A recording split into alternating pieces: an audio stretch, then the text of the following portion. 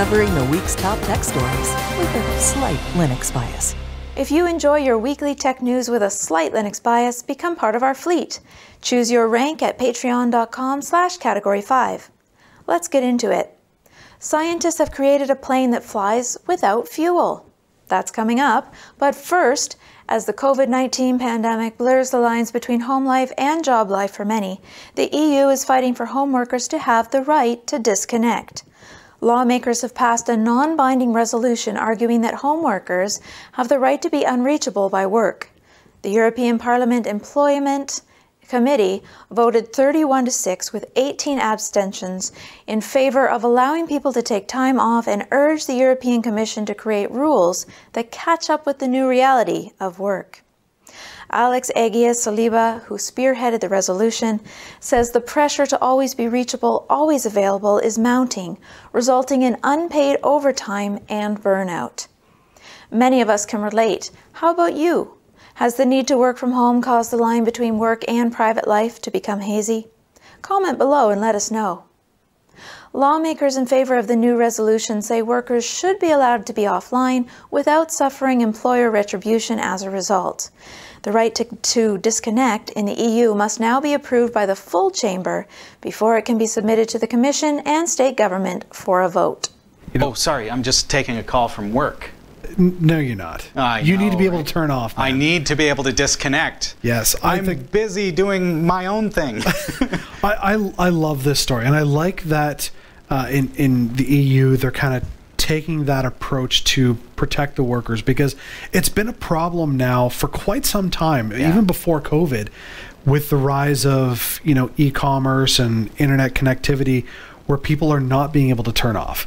Like, I remember when I started at my former job in 2007, I think, something like that, and I had the BlackBerry.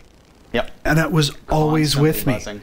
Yeah, like I'd be laying in bed and 11:30 I'd get an email that comes in. It's like, oh yes, and I never turned off.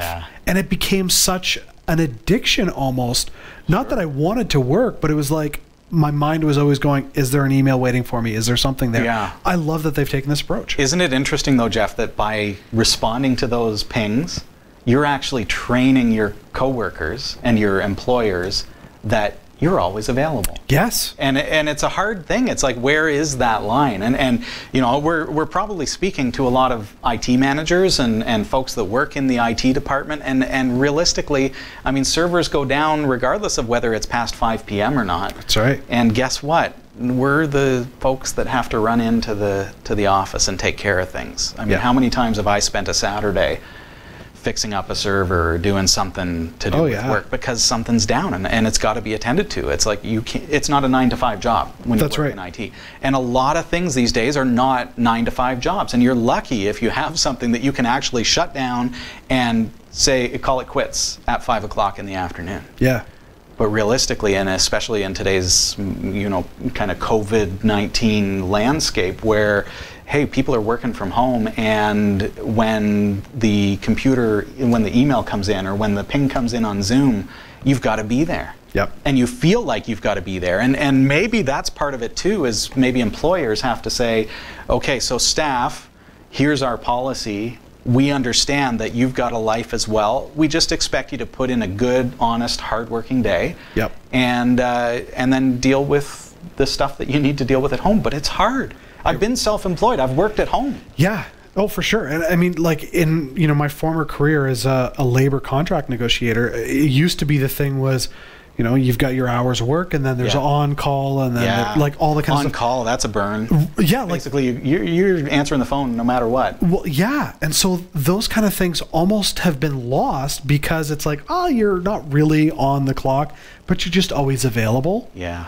And so, it becomes that fine line between going too far and, dare I say it, abusing the employee's time versus being able to have maximum productivity and exposure to address issues as they happen. Yeah. And so with online work and whatnot, it has changed the landscape of, like you said, a typical 9-to-5, and most jobs that have gone online are no longer 9-to-5s. Yeah. They're kind of, your typical full-time work, but around the clock. Yep. I envy self-employed individuals who know to call it quits at 5. Yeah. And after 5, it's like, all right, kids, let's have fun. Yep. It's time to hang out with mom or dad, and you know, that's a hard thing to accomplish when you are like only a phone call away. That's right. And it's almost like, you know, your phone is in your pocket now, and you're stuck with it ringing. If so, it's like, have a separate phone. Yeah. What's your answer? I mean, we're all in this together. What is your solution to this particular issue? It may be a law that has to come down from the government, or it may be something that you've established within your own infrastructure of your company. We'd love to hear about it. Comment below. Here's Becca.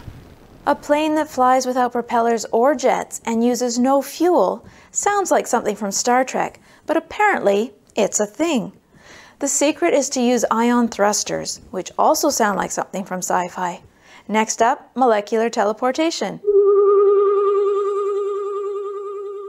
The team responsible is from the Massachusetts Institute of Technology.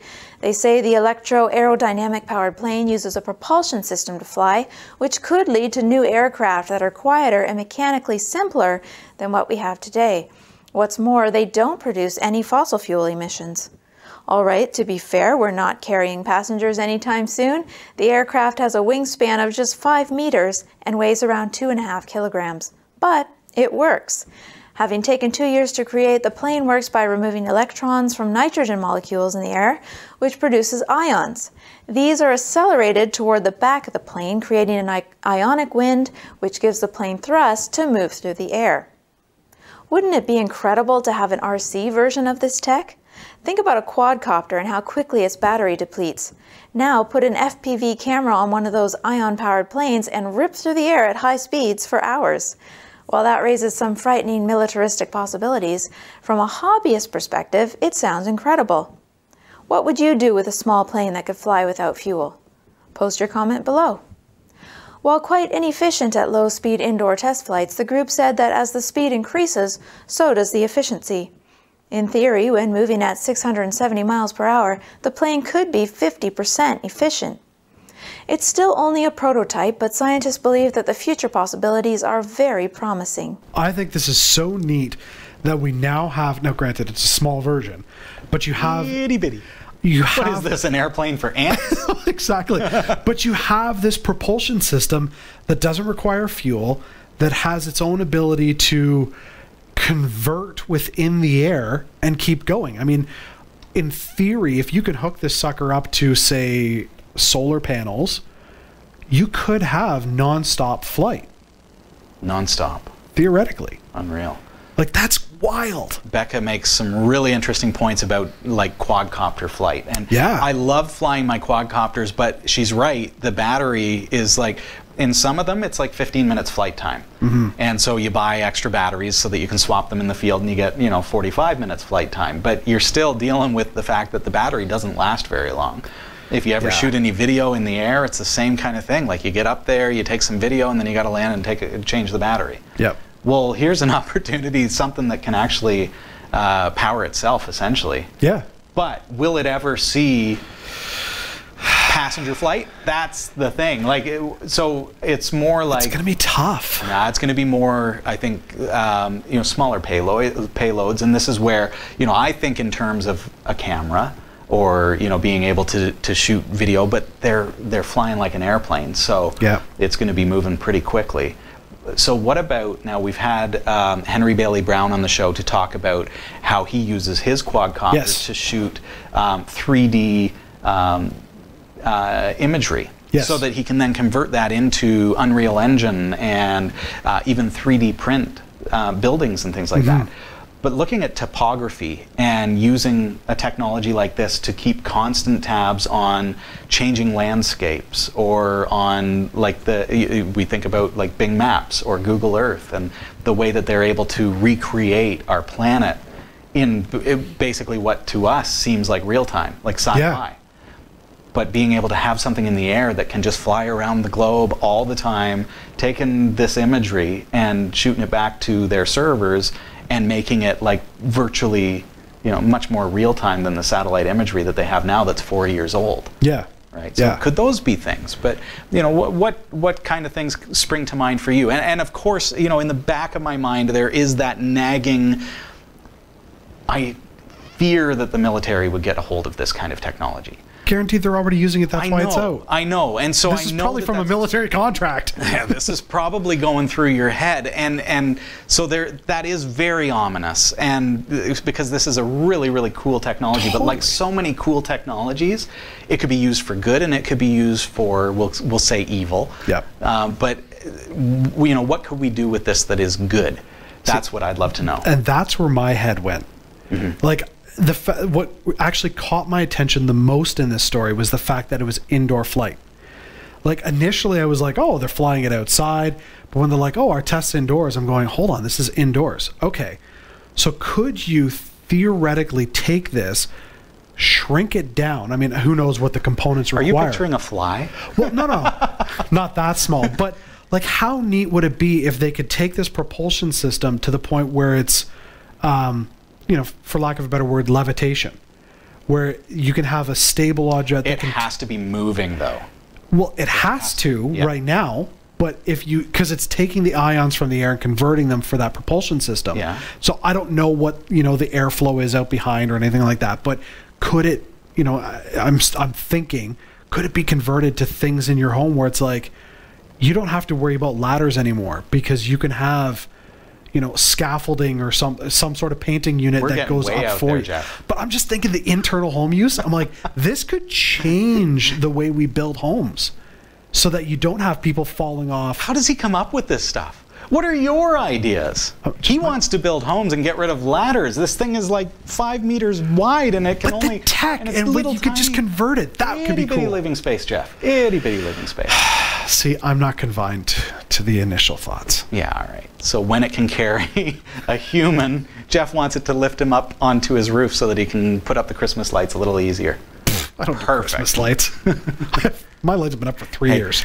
Give us your ideas. Comment below. Don't miss the other stories we're following this week. First, there will not be a CentOS Linux 9.